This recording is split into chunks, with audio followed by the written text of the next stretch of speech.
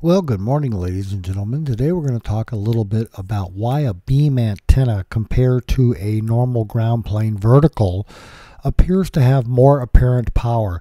It doesn't mean that your radio is putting out more power. It just means that the signal strength of that radio beam is stronger because it's been directed in that direction. And this is what a ground plane, an omnidirectional vertical, looks like. And you'll notice it's not a perfect circle because it's affected by some environments, but it's going equally out in all areas. And this is sort of kind of what it looks like in 3D. So that's where your energy is kind of going, and that's where it's going to be hitting at. You can see where there would be a null right on top of it or behind a bottom of it. So anyway, stay tuned while we talk a little bit more now about why beams work like they do. We'd like to ask that you please subscribe, hit the like button, and the notify to stay current with our content. Thank you. Now, a beam antenna works from the simplest of a 2-element beam to a simple 3-element beam. Works by directing the energy to go in a certain direction, and the more beams you add, the more directors you add to it, making a bigger element beam, the more it tends to direct the energy to go in that direction.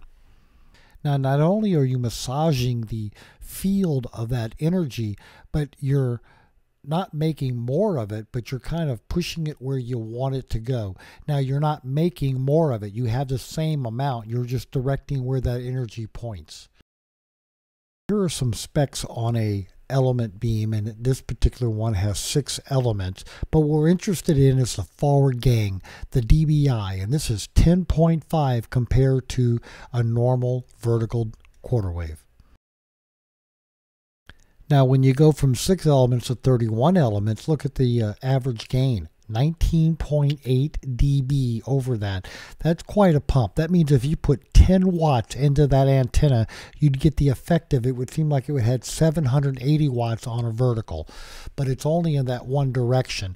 And here's the pattern it goes by. It also works on receive the same way, but it affects the pattern of where the energy goes.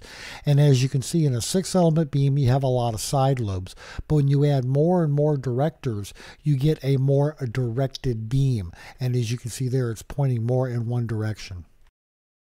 Now, here's another way of thinking about that. Imagine an antenna, a ground plane, a vertical. Take a handful of sand, turn in a circle, and throw it out equally in all directions. Now, take a beam, take that same handful of sand, and throw it in one direction. That's why you kind of get that pattern in the beam like that, because you're directing all that energy in a specific area. So that sacrifice means you're not going to be transmitting on the sides. You're not going to be transmitting much out of the back. It's all going in one direction. And the same applies to receive. It's going to hear better in one direction, and it's not going to hear in others. So again, you're not increasing the amount of power. You're just directing where it goes. It's the same amount of energy. It's just where it's being directed. So we hope you found this explanation of the beam pattern useful and informative. Thanks for watching, and have a fun day hamming it up, guys.